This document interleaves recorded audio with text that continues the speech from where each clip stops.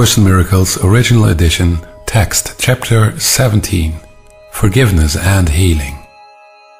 Section 1, Introduction.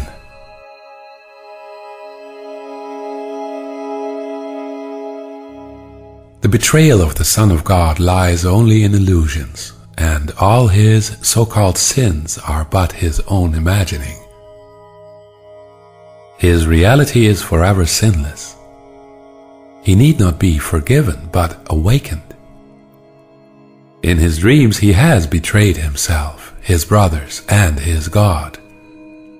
Yet what is done in dreams has not been really done.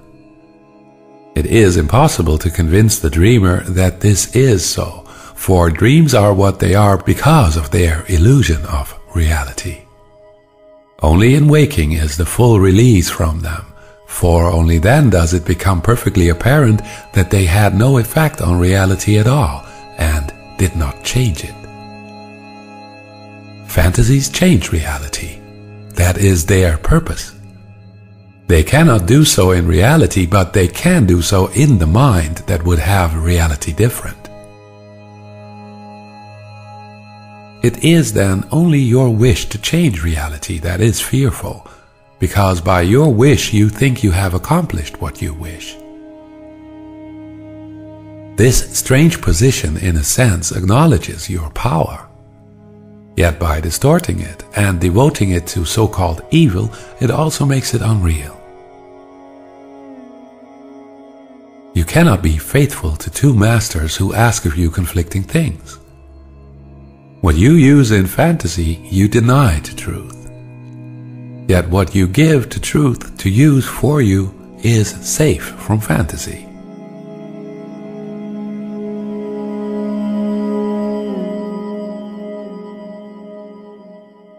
Chapter 17, Section 2, Fantasy and Distorted Perception. When you maintain that there must be order of difficulty in miracles, all you mean is that there are some things you would withhold from truth. You believe that truth cannot deal with them only because you would keep them from truth. Very simply, your lack of faith in the power that heals all pain arises from your wish to retain some aspects of reality for fantasy. If you but realized what this must do to your appreciation of the whole. What you reserve unto yourself, you take away from him who would release you. Unless you give it back, it is inevitable that your perspective on reality be warped and uncorrected.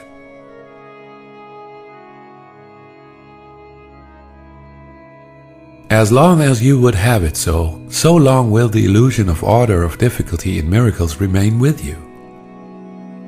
For you have established this order in reality by giving some of it to one teacher and some to another.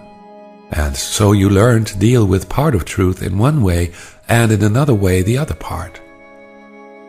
To fragment truth is to destroy it by rendering it meaningless.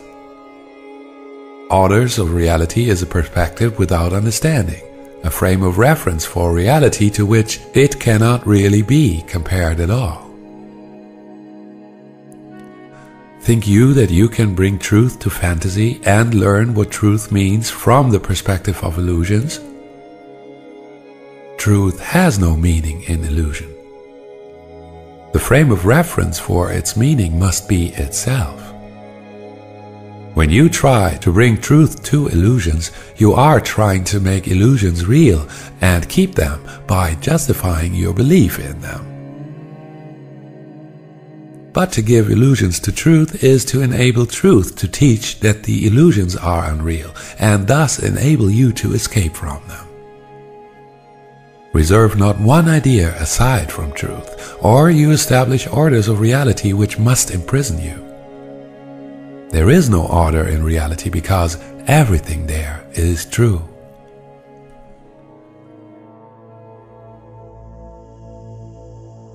Be willing then to give all you have held outside the truth to him who knows the truth and in whom all is brought to truth.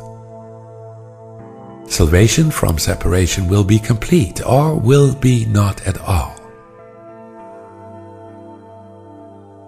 Be not concerned with anything except your willingness to have this be accomplished.